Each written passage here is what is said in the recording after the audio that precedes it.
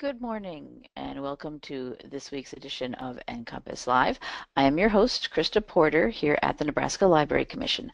NCompass Live is the Commission's weekly online event. We are a webinar, a webcast, an online show. The terminology is up for debate, but whatever you call us, we are here live every Wednesday morning at 10 a.m. Central Time. If you're unable to join us on Wednesday mornings, that's fine. We do record our shows every week, so you can go to our website and watch the recordings at your convenience. And I will show you at the end of today's show where you can get to those recordings. Both our recordings and our live show are free and open to anyone to watch, so please do share with your friends or their colleagues, friends, neighbors, family, anybody you think may be interested in any of the topics we have on the show.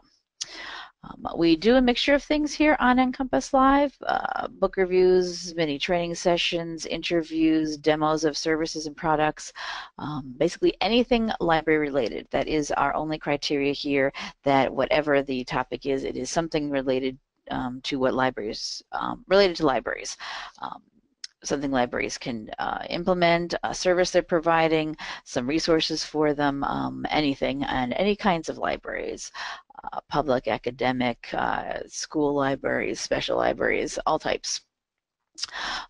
We do have some sessions that are done by Nebraska Library Commission staff for things that are Commission and Nebraska centric. But we also do bring in guest speakers, as that's what we have done this morning. On the line with us today are Adam Clemens, Jim Nance, and Karen White, all from the Meek Library at the University of Tennessee at Martin. And they're going to talk to us about collecting feedback from your library users.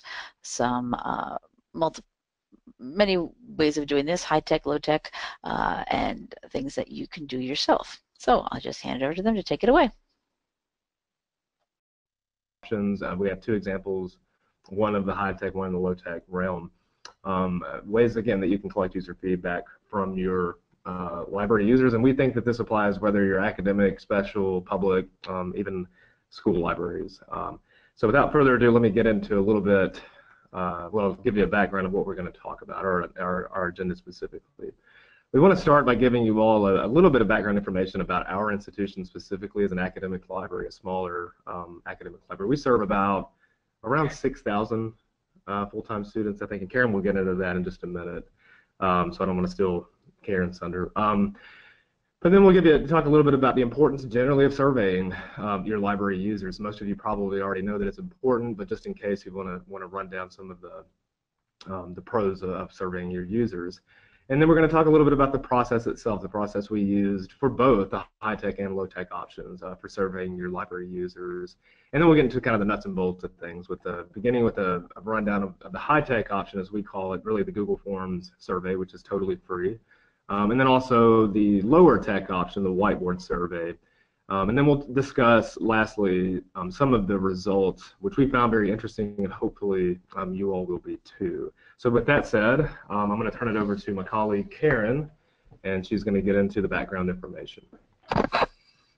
Well, I have to figure out how to use the, oh, okay. Very low tech. Well, I want to, as I say, we'll give you a little bit of background on UT Martin. We are not a huge institution. We have, although it says we're serving 7,000, I think our FTE is probably around 6,000, a little over 6,000. We also have 5 satellite campuses, and I don't know whether I don't think I can use the pointer on this, but basically our institution serves the West Tennessee area. We have a lot of first-generation students coming to UT Martin, so I think we serve a unique population. Additionally, we have 5 satellite campuses located, probably within an hour, hour and a half of us. So we have a unique population that we serve here. So, finding out what our particular students need and want has been very, very important to us. And I have to give Adam Clemens credit. I mean, he's the young librarian on the scene, and he decided, yeah, let's just do a survey. And I'm like, well, let's see, let's form a committee, and let's during the committee we'll form another committee, and and Adam says, no, I can do this in a heartbeat, and I really appreciated his enthusiasm, and as a result, we gained a lot of information from our students, about their wants and needs. And I do want to tell you, I don't know whether it's just tattling on Martin or not, but a couple of years ago, well, probably about a year to 18 months ago, we found out that we were being put on academic probation, which was a shock to 90%, maybe 95% of the faculty on this campus and members of the library. It was something that started back in 2012 that started at the top of the institution here on campus and probably went down to the deans, and there was probably a little pushback, but all of a sudden, would you say a year to 18 months, somewhere in that time frame, we were literally, the entire campus was turned on its ear. SACS does an evaluation of your campus, and they evaluate you on somewhere around 100 different things, and we were only delinquent in 5 areas, and mostly it was assessment that we were doing good things, but we were not assessing what we were doing. So we have been in a full-on assessment mode. It's really, yeah, we're in full-on assessment mode, and honestly, because it's just a different way of looking at everything. We now look at things differently as we've been establishing a culture of assessment all across campus. It's been a wonderful thing for the entire university. We no longer count resources, the items that we've purchased and that we have cataloged and put on the shelf. It's not about number of reference questions we've answered. It's not about the amount of staff that we have staffing various departments here on campus. So now anytime we do anything, we look at it from, well, what's your goal? What is it that you want to do? What's your measuring tool? How are you going to measure to be sure? What's your benchmark? What's the process involved? The who, the what, the where, the how. And gathering data is very, very important. And then how are you going to use the data? Are you going to use the data to make changes? Close the loop, so to speak. If there's something wrong, how are you going to use this data to make it right or to make changes? So everything has changed here on campus. So we started out, as Adam says, he decided he was going to do a Google Forms. Yeah, I'm sorry, I'm just not that familiar with. Well, I mean, I am now, but anyway, it was Adam just put it together very quickly, and we've used it. I mean, we had anecdotal evidence, of things that we thought students needed and things that we thought students wanted. But we now, because of these 2 surveys that we've done, actually have some real evidence behind it. So, well, I'm sorry. I guess I'm just used to somebody turning the pages for me. So anyway, Adam, helped develop the survey. He had all of us, take the survey several times, and we all the librarians here. I mean, we actually only have 9, 10 librarians here. Yeah, somewhere around. So sometimes that is a disadvantage to us, and at other times it can also be an advantage because you get to work on a lot of different things here, not just what your job title is alone. But Adam may let me talk a little bit about distributing the survey in a few minutes, and he's definitely going to have to talk to you about how he tabulated it, and we'll talk about the pros and cons of doing the high-tech Google survey, and then what we call low-tech, or the whiteboard survey that we did in the front of the library. Thank you, Karen. Yeah, just to reiterate that. Oh, we are no longer on academic probation. Right, that's right. It's been a great thing for the university. That's right, and so yeah, just to reiterate that has been the big thing with the surveys that we've conducted here is we're we're supplementing anecdotal evidence essentially with raw data basically that that we can then use to make informed decisions. And that support anecdotal, because our administration, as I think Jim will tell you, has not been very responsive to anecdotal evidence, and to an extent that's justifiable and understandable. But now, again, in this new culture of assessment, as we're calling it here at UT Martin, we're using that data to inform our own decisions, but also, as you'll see later on, to purchase stuff that students specifically have asked for, and we'll get to that with kind of the results section. But first, I want to give you, again, we're going to talk about the high-tech and low-tech, and this is what we're calling the high-tech option, and it is a Google Forms survey. And I've given you a screenshot of a sample of really the first page of this survey, but keep in mind this survey was done online in a digital realm, and so it didn't actually look like this to the survey takers. This is actually like a PDF version of that survey, but just to give you an idea of how we set it up using skip logic, and I'll explain that in a minute. But let's talk a little bit about the development of this form. So as Karen said, it did come along fairly quickly, but we did have to do, at least on the front end, and this is something we'll compare and contrast later. With this version of a survey, it took a little bit more work and a little bit more time on the front end, whereas when Jim talks about the low-tech option, the more intensive work came on the back end, so to speak. But effectively, we began by meeting informally to discuss collecting data regarding student needs, and we identified really that was the driver, I think, behind this was making sure that we were effectively meeting our students' needs. In your case, it may be if you're in a public library, just your library users, specifically patrons, parents, whomever you're trying to target. But in our case, it was students, and we know that libraries are evolving, and we just wanted to make sure that that they had the types of things that they need to be successful students. And so then next, we really formed an informal, very informal library task force to evaluate options, survey options specifically, and you can see the list there of some that we considered: SurveyMonkey, Qualtrics, Google Forms, and then Polldata. Of course, we ultimately went with Google Forms, as you probably have guessed. And then effectively, the last step for this development phase was to develop questions for the survey itself. And that did, I think Jim and Karen would agree, that was probably maybe the most time consuming, is to establish the types of questions that we wanted to ask, because we had to keep in mind, again, what were we wanting to achieve with this survey specifically. And then distribution. In this case, because this is an online survey, we did a lot of online promoting and distribution. We promoted this survey on social media. We sent it out to, we all have liaison, or departments that we serve as liaisons to. And so we made sure that we sent it out to our various departments and requested that they send it out send the link out, the survey to the link, or share the survey to the link with two of their upper level, or one upper level, one lower level, one upper level, one lower level class, again, trying to get a great or a nice variety, that's the word, a variety of student representation. Those that have been here for a little longer, those that have not been here for a little longer. And also, this is obviously, because it's online, it really allowed us to get outside of, and target specifically people and students that may not necessarily come into the library, because obviously we want to hear back from them as well.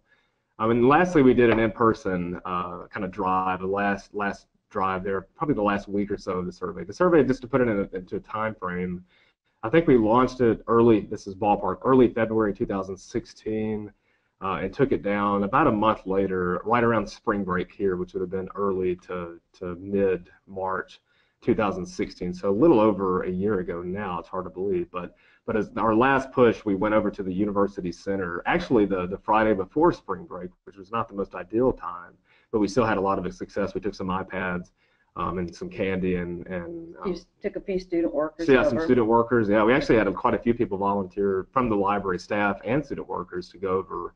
Again, to try to collect just a few more responses, and we actually got about 200 more responses that day in about a 4-hour period. So we're very happy about that. But that's how we distributed.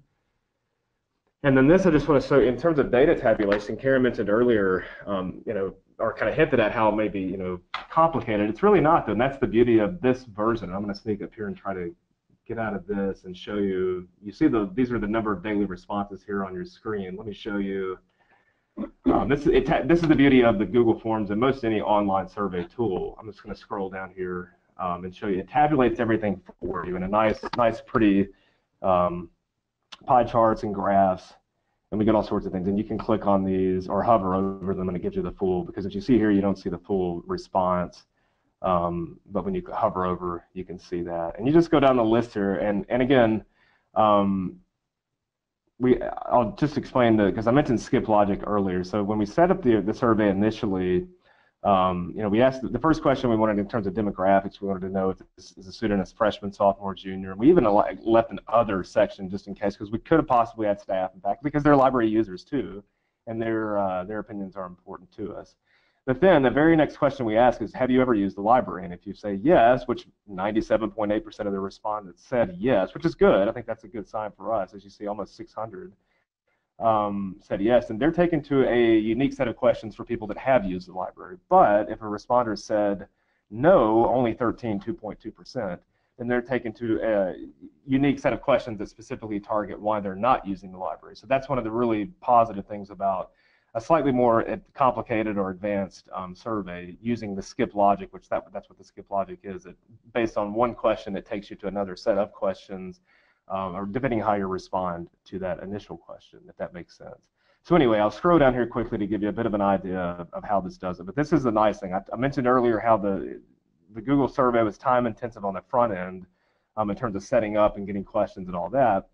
But it saves you quite a bit of time on the back end because it does all this hard work for you. And again, you see all these nice pie charts and graphs, and then we'll get down to the very bottom, and that's the screenshot I had. The administration likes pie charts and graphs. They do. At least, yeah, that's absolutely right. And I'm sure most of you have administrators that equally like to see this. Again, as I know Jim will say, the anecdotal evidence has always been here. We didn't really learn anything overly shocking, and I don't want to get too far ahead of myself. But Adam, do you want to tell them this is actually the most successful survey the library has ever done?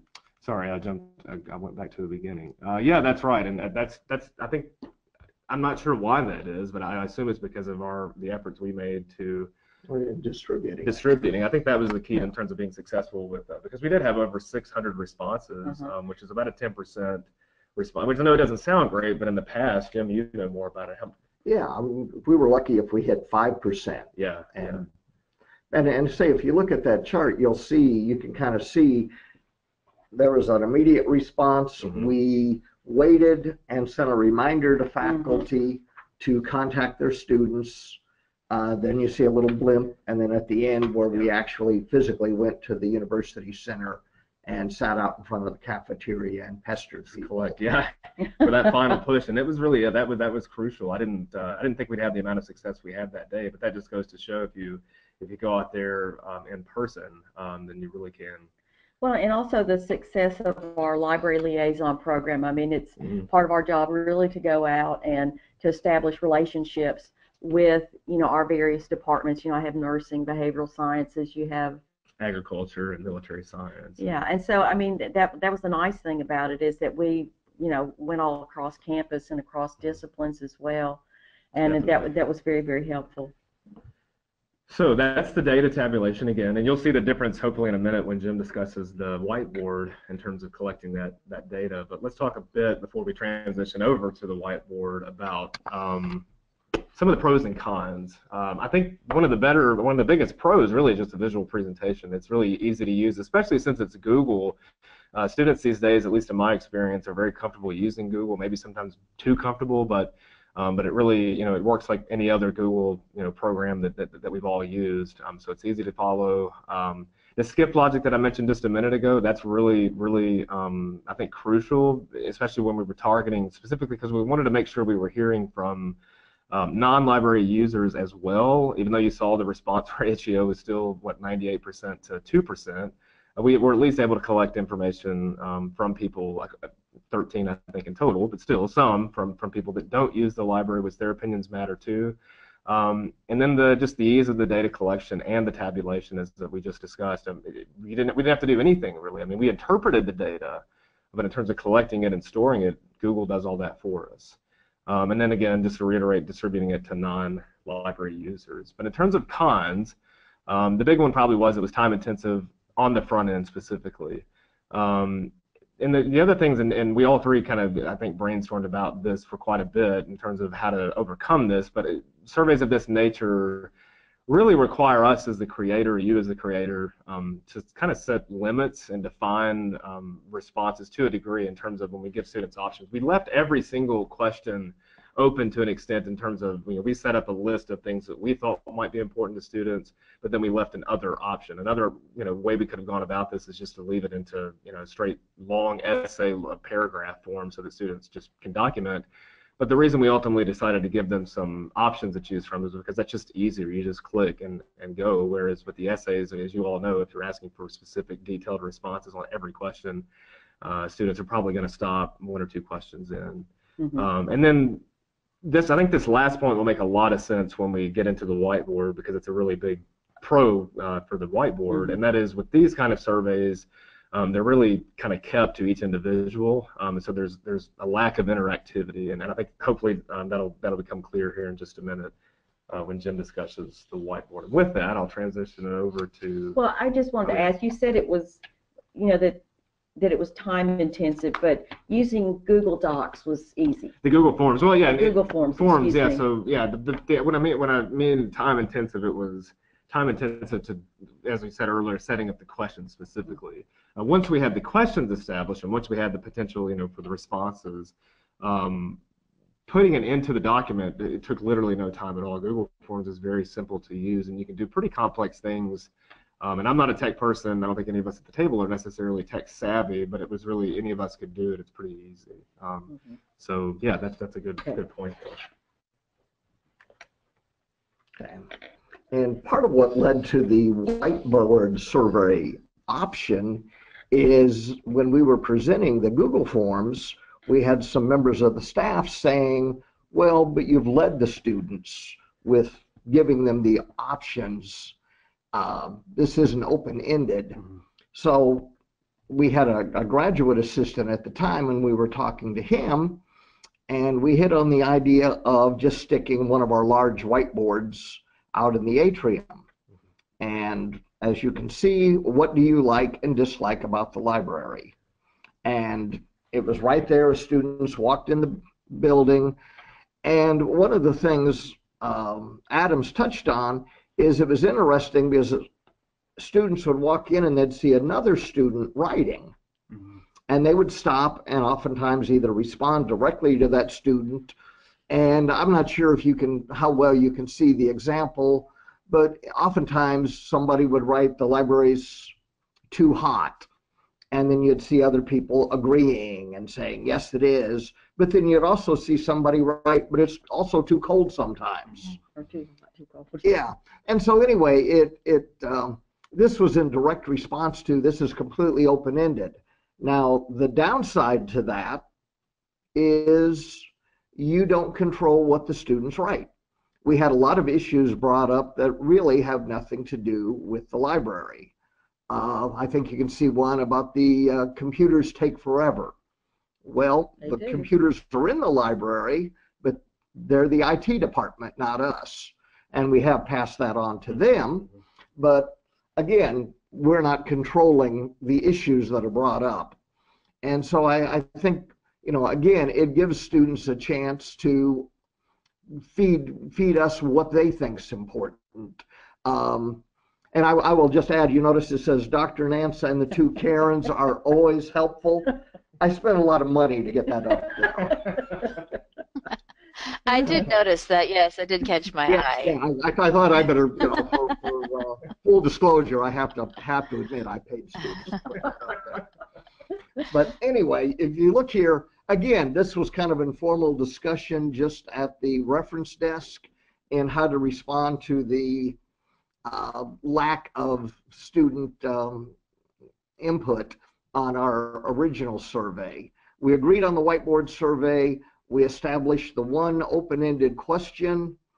Our graduate assistant cut out letters, and within an hour, we had the board out there. Again, as mentioned, we promoted it online through Facebook and all the various and sundry ways you promote things on social media these days. Again, the front end was very simple.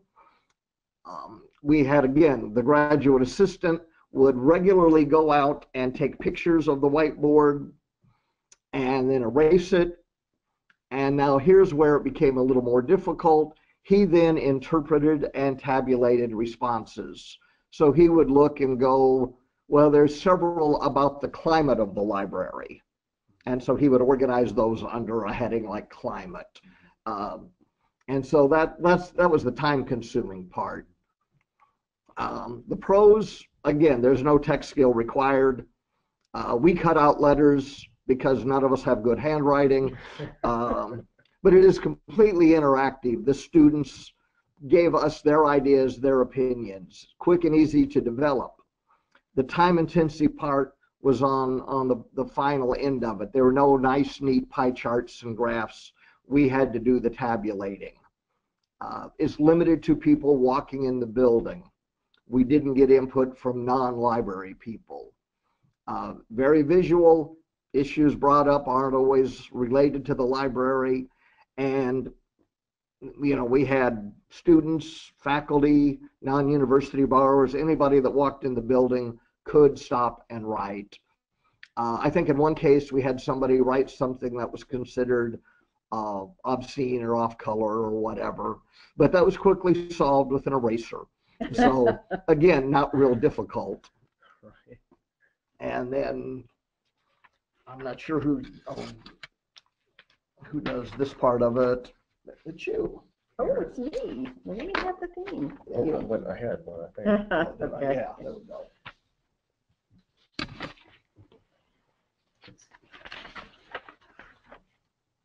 Pros and cons, what we found. Yeah, We'll get there in a minute. Sorry, Okay, yeah, here we go. Correlations between high-tech and low-tech survey options. You know, we had, as we said earlier, we had a lot of anecdotal evidence, and I don't know that we learned a whole lot that was strikingly new, but at least we had data to back up, you know, what we've thought all along. As Jim says, no surprises. Yeah. But again, our administration, you know, we're all about assessment now, and all about proving that, you know, backing things up with data. We need new furniture. Well, what makes you think you need new furniture? Well, other than the fact that the plethora's coming off of this sofa, yeah, no, or you know, we need more furniture, whatever. We actually did get $30,000 for furniture as a result of some of this too. So they really do like it. And one of the things I wanted to talk about, you know, I always thought Qualtrics was the way to go with this. And, you know, a lot of the bigger universities probably have Qualtrics, you know, can afford to pay for Qualtrics, but I actually went in and looked at some of the pricing myself. And for Qualtrics, you can spend almost $10,000 getting a survey out to students. There's an annual fee of $1,000. There's a registration fee of $3,200, and there are hefty fees for any type of customized analysis that you want to do. So I don't really have a figure for that. But also, you know, LibQual provides live, you know, training seminars and whatnot and if you do that from, you know, a couple of people working in your library, it can, you know, be $1,200. Consultation fees, $2,400. Analysis of results. If you have your normal Qualtrics survey, it's a certain amount of money. But if you want any institution-specific questions that you want to gather data on the Qualtrics survey, that's an additional $1,600. And not only that, but you really need somebody in your library that knows how to work with some you know, specific software to tabulate all this data. So, you know, I figured that was at about $10,000 to do a Qualtrics survey. And I don't know about your university, but, you know, we're doing an awful lot of talking about budget. And the library's taken a couple of hits recently when it came to budget. So I don't know that we'll be doing a Qualtrics survey, although I'm not really disqualifying the value of the LibQual Plus surveys. I'm sure they're very good, but I also went in and looked, and they say there are only like 22 questions, but once you really get in there, there are 3 questions within each question. And so and a lot of times in the LibQual surveys, it's a very, very lengthy survey, and not everybody hangs around to finish the entire survey. So, and we did a little bit of background information gathering. The University of Washington and the University of Virginia have been doing this since the early 90s, 92 and 93, and continue to do this. So I thought, well, we can do this too. So if you want to do a little reading, University of Washington and the University of Virginia have been doing this for a very long time and continue to do it over time. And it's a good way to sort of track, what's going on with your users. But anyway, moving right along. I just had to talk about fall I do have a tricks. question, actually. Yeah, that you mentioned cost as a question I had. Did you, I don't know if you mentioned this, did you have any sort of budget for this? I know you said, Adam said, hey, let's do a survey, but was there, because I know some of the things you mentioned earlier as options, SurveyMonkey and other ones, I know some of them do have cost. And were you allotted anything, or you just had to? No, we weren't in any kind of formal, capacity or manner. I don't know. I can't say for sure if we had gone with another option, if we had asked for the money. I don't know if that would have been an option, but we all kind of, we like Google Forms quite a bit. And I mean, I took a 30-minute workshop that really could have taken 10 minutes to learn how to use it. It really is that simple to use. They're really slick and easy, yeah. They are, absolutely, yeah. And I will throw out a phrase that we all love to hear. Gee, can't you do more with less? I think I've heard that before, yeah. And so here we provided a couple of different forms of survey and input with a total cost of, if you factor in our time, our student worker time, still a few $100s, I would guess, for both. Yeah. But we didn't have to approach, our director and ask for any money at all. And I will also say administrators never factor in our time or cost. No. That doesn't seem to be Not generally. Yeah. Okay. Well, I do want to show you, these are some of the results that we got back about other services that students would like to see the library offer.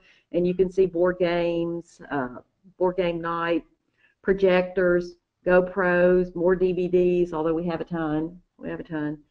Trivia night, 3D printer, guest lectures, and you can see vending machines. At one time, the library didn't have any vending machines. And just to be clear, the students could choose as many of these options as they wanted. They were not limited to 1, 2, or 3 responses. And then we also have the other option down there. This is kind of a good example of what we talked about in terms of the weaknesses of the Google form surveys, that we did give them some sort of suggestions, but we always tried to leave it open, as you see down at the bottom, with the other option, but as you see, only 10% of students, and that was pretty consistent throughout the survey. Yeah, but I mean, we didn't just pull these out of the air. I mean, we had anecdotal evidence. Yeah, that's right. For a lot of these, especially the vending machines. Right. So you can see more charging stations. Oh my goodness, yes. But as a result of that, as you can see, these are just some of the images of the things that we purchased. The GoPros that students can check out and use, all kinds of charging equipment, and in addition to charging stations, the charging equipment that students can just check out. And down there at the bottom, there's a projector. We bought some projectors that students can check out as well. And probably the big coup is definitely our vending machines in the 24-hour lab. Students have been asking for something to eat and drink forever. And we do allow our students to eat and drink in the library. We don't have any more messes than we did, when they weren't allowed to bring it in and they were sneaking it in their backpacks. Right. And we never had vending machines though, right? In the library, in spite of that. And so we were able, I think as a direct result, we used this anyway to convince our administration to let us purchase these vending machines, and they've been used. Oh, absolutely. And the thing is, I don't know whether at your university you may have the same problem that we do.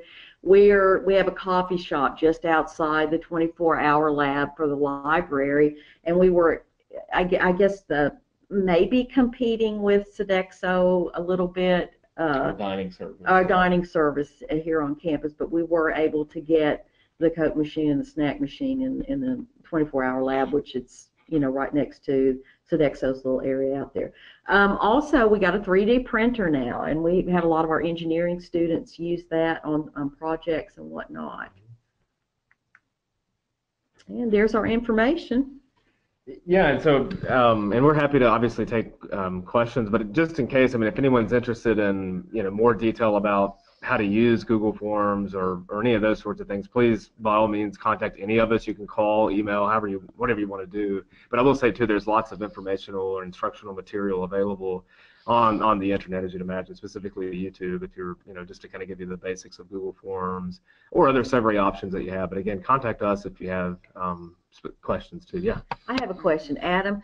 If people were interested, would you give them the questions that we asked our students? Oh, yeah, if they were so inclined? Yeah, if this is something as a starting point, or if you want to use it specifically, we're librarians. We believe in sharing. Yeah. We're all about sharing. Yeah, that's a good question, Karen. Yeah, if I know else trying to figure out what are the good questions that we can ask or should be asking.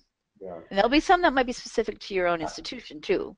But yeah, I was going to say, I think it just depends on, because again, the questions we ask I think for the most part, the right questions for us. I wouldn't say that conclusively, but I think we asked the best questions that, again, because we had a specific sort of target and goal in mind, and then based on what we were trying to achieve with the surveys, that obviously then kind of dictates and defines what are the best questions. So yeah, we'd be happy to share ours because you guys may be having some of the same. Some of the same goals, I guess, that we have, and so, but it also obviously varies from institution to institution. Absolutely, that's correct. The one thing, we did spend a little time in the beginning with the Google survey getting the questions right, and we found that maybe I didn't interpret the question the way somebody had written the question up, so we did go through and try to tidy up our questions, and that did take a little bit of time. But I think also spending time thinking about your questions, because if you want to collect data from your users over time, well, you'll really need some of the same questions to use year after year as you track different trends with your users. Right, the change of their opinions and everything. Yeah, I like that idea that you had mentioned earlier, that you kind of tested it on your own staff. Yes. Had your own people look at it first. Some usability testing of the survey. Are these questions, do people understand them? Are they the right questions? Is there a different way we should have worded it? Or just knowing that, well, Karen thought it was asking this, but I meant this. Let's just keep that in mind when we get our answers and see what the students tell us. Yeah, that's right. See if how they may have entered. Yeah. Right, and to get an idea of the amount of time that the survey took, I think Jim or Karen mentioned, we didn't want to have a 5 or 10 minute survey because that discourages people to to finish the survey, and so we really made a lot of effort to keep the survey under 2 minutes, and I think a lot of people took it in less than in a minute and a half. Oh, nice. It was often, of course, to dictate that. And, one thing we haven't mentioned is we also have a student advisory group that we call the Slackers, the Student Library Advisory Committee. And we got input from them on a lot of the, and these are representatives from the major organizations on campus. Student government. Sororities, fraternities, the veterans groups, and then we have some just open slots. So anyway, we get input from them, and that helped form the questions, and then we also had them help evaluate the questions before we sent it out. Oh, that's nice. So student input before it became an official thing. Nice. Yeah, I'm just amazed that I'm really amazed at how much information we were able to gather. I was amazed at the responses that we got back, the number of responses that we got back, and how little we spent. I mean, technically we didn't really spend anything. Well, I think we bought Cokes for our Slackers. Yeah. I think we Cokes and pizza. Yeah. So, yeah. You mentioned candy at some point earlier too. Yeah, some where candy was involved. Yeah, food is always a good enticement. Yes. Yeah, we unofficially, yes, we did. Okay, so we did have questions here. If anybody does have any questions, please do type them into the questions section of your GoToWebinar interface, and we'll get them answered for you. And you did mention, someone has a question, how did you get people to answer the online survey? I think you did talk about places where you promoted it earlier. Right. Well, I think probably the most successful was the fact that, each librarian has subject departments across campus. And, as time has gone by, it's been very, very important for us to establish those relationships. So, I wasn't just sending an email over to the head of the nursing department. I contacted Peggy Davis and say, hey, Peggy, can you do me a favor? Can you take 5 minutes at the end of your class and ask your students to log on and do this survey? Nice. I think that's important, is the relationships that we've already established across campus. And that applies no matter, again, we're speaking from an academic library perspective, but if you're at a public library, wherever you're at, of course, to Karen's point, it is building the relationships with your heavy users in a public. I worked in a public library for a couple of years, and I remember we had our, every week, every day visitors. If you're, you can use those people, I guess, to get feedback, and again, whatever environment you're in, I think if the relationships or reach out, like Karen, you talked about reaching out to other departments in the at the university. Public libraries could reach out to other city departments or other groups in their town or city that could help them promote the fact that the library is looking for input. Yeah. Absolutely. I would be, if I were in a public library, I would be, contacting churches, contacting them at the schools, and just organizations or that use your meeting rooms. Yeah, organizations. Exactly. And social media too. Of course, you have to have a following on social media, and we're working on that. Jim's been doing a lot of good work there. Yeah, both of the people that follow us are pretty excited. We have much more than that. As a matter of fact, we could do a little seminar on getting our social media numbers up, but that's a different topic entirely. But Adam showed you the graph where you could see there were peak days when students were taking the surveys, and those were times when we, probably the first one was when we initially contacted the faculty or specific faculty members about. There we go. Yeah, about doing the surveys, having the students do the surveys, and then you can, going along, and then you can see the little subtle reminder there. Oh, by the way, if you haven't had time to do this, to ask your students to do it. And we even have one professor, Jim, it might have been yours or Adam, one of your faculty members, so they just gave it out to all their students in all their classes and asked them to take it. So. That's awesome. Well, and I think that's tied to us keeping the survey very short, too. True, I don't know how willing they would have been to have passed on a survey that took 28 minutes. Oh. It takes under 5 minutes. Well, I wouldn't have been willing to do it. I wouldn't have been willing to do it. So, Karen, you had said that you thought contacting the professors really helped. Did you ask a question in the survey, like they sometimes do ask, how did you hear about the survey to try and determine what was the best promotion? We should be making notes right now to add that. Absolutely. That is true, yeah. Because I know sometimes people are curious. I know a lot of people have trouble getting the word out about things like this and trying to figure out, well, what is the best way for us to do it, which is going to vary, of course. Like you said, if you got a big social media following, there you go. But well, big for UT Martin. Yeah. It's all relative, yes. Yes, indeed. So I want to know, in conjunction with the survey, how much participation did you get, like, compared to how many students you have? Well, the online survey, we got approximately 10%. And I'm going to pull that up while Jim's talking. And then, of course, and I guess that's another weakness of the whiteboard, is there is no monitoring how many different people wrote. I mean, the same student could have came in every day and written the same thing. It's cold, yeah. There's no monitoring of that. Right. You see there, that's 602 responses total, which again equates to about 10% of our on-campus. But then again, how long did you have the survey available for? It was about a month total. That's approximately a month. Yeah.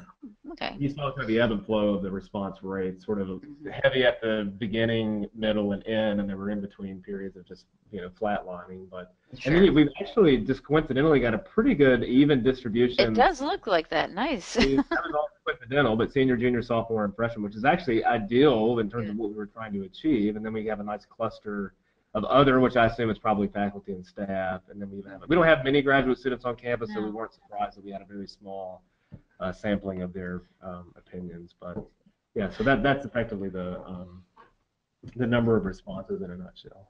With the Google survey, not the whiteboard. The whiteboard, right. Yeah, of course. Are you planning on doing this on a regular basis? Yeah. Karen, you mentioned making sure you have similar questions every time. Is this going to be a regular? Well, you can always add new questions, but you want to have a nucleus of questions that persist. Well, and because we're at a university, and so obviously the seniors last year, this group in green, they would have already, most of them I assume, graduated last year, so they're no longer here, and we have a fresh crop of freshmen who we have not surveyed. So that for us, it's really important for a lot of different reasons, but because of the kind of the turnover that we have that's inherent in all universities. We want to continue to track their interest because things are evolving quickly for us as a profession. But every student that comes in may have different and unique needs, and we need to be able to hopefully meet as many of those needs as we can. Well, I was going to say the other thing I like about the Google survey is it is easy, and I have the idea. We haven't done it yet, but we probably will get to it. Is having specialized surveys for either specific majors, specific disciplines. We could survey all of the just off-campus students or students enrolled at just a specific center. So it's easy to earmark who you want to get input from. Now, again, what kind of response rates we'll get when we do that, I can't say. But to me, that seems like, like we get a lot of usage from our international students. We probably should do a survey aimed just at our international students. And find out what we're doing right for them and what things are they looking for that we're not providing. Right, because every group's going to have different needs. And that's going to be a survey. I'm sorry. I said it's because every group's going to have different needs, Yeah. Right. Yeah, and as time changes, we have, different demographics of international students coming. I don't know whether it's the economy or what. Yeah. But, right now we have a lot of Middle Eastern students right now. And in the past, we have had a lot of Japanese students and Asian. So, that changes. So it's a good idea for us, really, to do that with our international students. Find out what their needs are. I mean, we have talked to our international students, and we've actually gotten some magazines in their language so they can check up on soccer. Of course, yes. Question about the survey itself. Then I've got another one I'm going to go back to also. Looking at actually these two questions here that you can see just at the bottom of the second one there, someone is asking, did you correspond the answers to the status of the students? For example, do you know that most of those who have never been in the library were freshmen, or was it other, like somewhere along the line, down the line, was there, right, what their status was compared to what their answer was? That's a very good question. I'm trying to think if I'm going to be able to That's an analysis type thing, yeah. Yeah, there is a way, because this is kind of just a summary page, but with all of these Google surveys, if you don't mind, I'm going to go back and just see if I can do this. So I have no idea what's going to happen here. But basically, you can pull out it's a Google, I don't know what Google calls their Excel form, but it's the Excel spreadsheet, and you get line by line each response. So you could pull any of those numbers out, and I'll see. You can do all sorts of data manipulation with that, yeah. Absolutely, yes. I was going to say the answer to your question is yes. And I'm gonna try to show you though, like, if you don't mind me. I may be really close to the camera now too. So. No, you're good. Just a second, because I would like to show you that, because that is a good question. We've told Adam more than once he has a face for podcast. Yeah. I was just going to say he had a big head. Well. Well, you look at on our view, it's a smaller little camera view off to the side. Good. Doesn't look nearly as big as you might think. I'll try to lay back. Forms. Yeah, there's the forms. I'll pull this up if you want to. If there are more questions, we can get to while I'm pulling this up. Sure. Yeah. Someone wants to know, actually, since you're actually going into Google Forms, this is actually a related question. Does Google Forms, this is about creating the survey itself, does Google Forms guide you through building the skip logic questions, or does the person design the survey link them Yeah, we hear. Yeah. Let me. I don't want to take up too much time showing, but I'll just since I'm already here. I'll go. This is how you would begin a form. And again, there's plenty of videos out there. Basically, this is what it looks like, bare bones. And in this case, if we ask this question, whatever the question is, and I believe it's, and you can, check whatever type of format you want, multiple choices. And this is a short answer paragraph. You choose all those things, and then based on the response here. I don't know if it's going to work because we don't have anything else. Let's see if I duplicate. Let's see. I'll put something in here just to, because typically once you do this, add other, you can go through and add, and there's, well, I don't see it showing up now, but you're supposed to be able to drop down and skip to question whatever. But basically, yeah, to answer the question, you do it. It does guide you through to an extent, but you're basically in full control here, and you create the questions. And then, for example, in this case, if we say, do you use the library, yes or no, and on our form, let me go back to our form specifically. I think that may be easier because it's not cooperating now. Sure. And I'll show you, basically, achieve two things, hopefully, with this. Let's see, library usage. And then on the inside of the form, this is what it looks like on our end. And so this is that's really, I don't have a mouse here, so this is hard for me to navigate. But what I was talking about earlier, so this is a good example here. So have you ever used the library? This is question number 2. I did this myself. Go to section number 8 if you say yes, and section number 2 if you say no. So these are those unique questions that a person that says yes is not going to see any of these questions. These are all targeted to people that don't use the library. And then we get down to section 8, which should be this next one here. This is where someone that says yes, this is where their survey starts. Sorry, I meant to stop, but it's just catching up. But That's fine. to answer, yeah, to answer it the looks like question. there's a little pull down next to it that you can then choose which section they need to jump to, or you want them to jump to, and you can. That's absolutely, yep, that's right. And what is there another question? I know I was coming to show this and this earlier, and now I don't remember the original. Well, it was about basically the evaluation, the analysis of it, corresponding the answers. Right. So here, this is responses. This is the page I was on earlier. And then you click on this little icon, Google Sheets. That's what they call it, yep. Yeah, and so it's going to populate. You see how, you get just every response, and this is a very long document, left to right too, but that's how it works. So yeah, you can pull out whatever you want. And you can organize it by status. And sort it in all sorts of different ways. Yep, absolutely. Right. So that's what's nice about Google Forms, and I'm sure a lot of even the ones you pay for, they spit out a lot of good. Oh yeah. Things you can use to manipulate the data and decide what you want to compare and look at. Yeah. And while I'm just really quickly, I'll show you what it looks like. You can do a preview, and I'll show you how because I did section. Oh well, I can't show you. Never mind. You haven't closed. You haven't accepted responses right now. Yeah. But because it's section by section, you don't see. It's not just a full line. It's basically page to page. So when you respond to this page, and you go to the next page, kind of thing. And you have to do that to use skip logic. But again, for those of you that have questions on that, there's plenty of information on the internet, on Google, on YouTube. And if you have specific questions too, I'd be happy to help anyone. If you had our contact information up earlier. Yeah. No, well, it's good to see that at least a little bit in the back end of it there. Right. We are almost at 11 o'clock. It's 10:59. Does anybody have any last-minute, desperate, urgent questions they want to ask right now?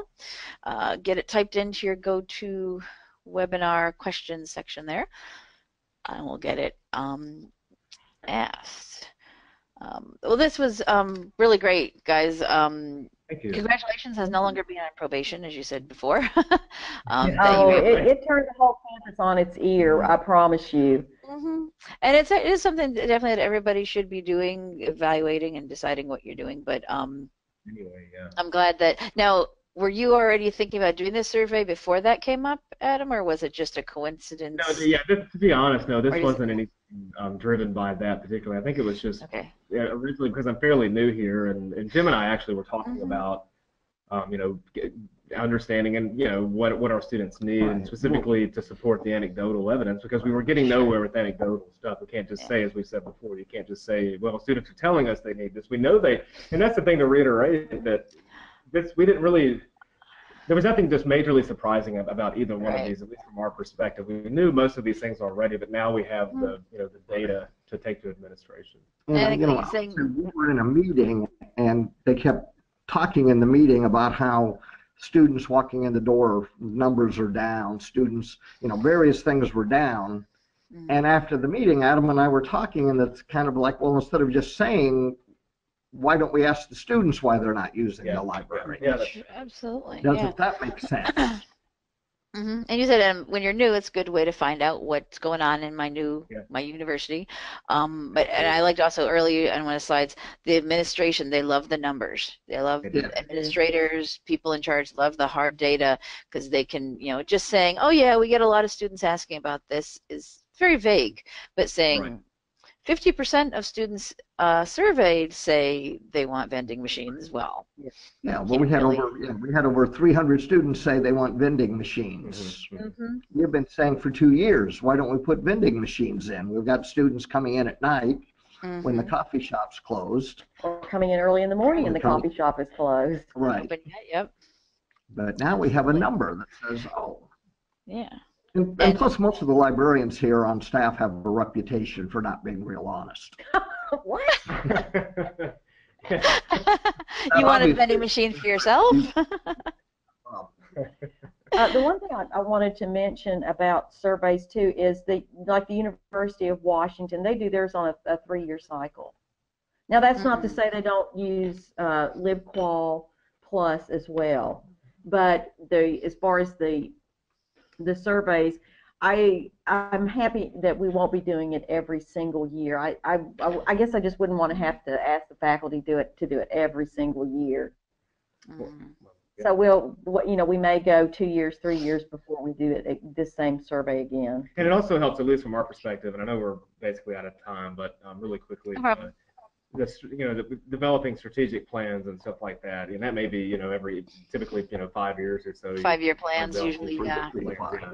And so that obviously, at least in the academic realm, these kinds of things can really help target that. But we've talked about that already. I mean, you can do whatever you want. In fact, Jim and I are currently working on, we're surveying study room usage or study rooms around the state of Tennessee, specifically in other academic institutions, to effectively for our own benefit, to see, are we providing the same amount of group study rooms as other institutions around the state and even our peers around the region.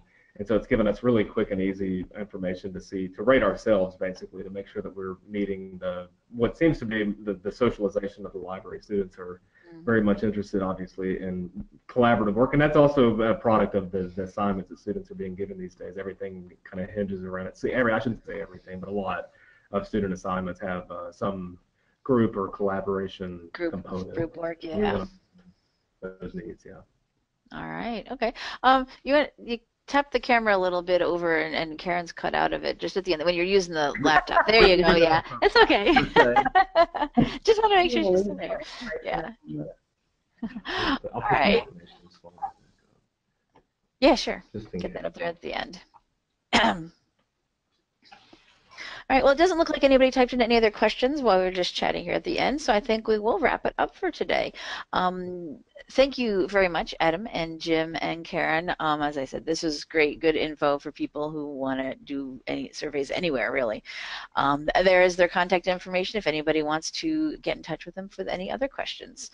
So thank you, everybody, for presenting for us today. Thank you, everyone, for attending.